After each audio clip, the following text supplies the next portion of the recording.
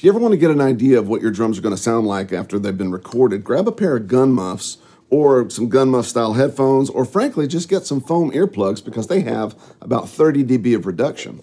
And when you put those things on, the first thing you're going to notice is the high end disappears, so it accentuates the low end, which is appropriate because when you put directional microphones close to the drums, the artificial proximity effect is going to enhance that low end, which is kind of what you're getting here. Furthermore, if your mix has elements like guitars and keyboards and other mid-range things like that, what punches through from your drum kit is really kind of what you're hearing here. And you can always modify that with processing in the mix, but this gives you a good basic quick idea of what to expect once you press record. Hey, my name is Joel. My channel is Drum.Pizza. If you play drums, record drums, or just like drums, my channel is for you.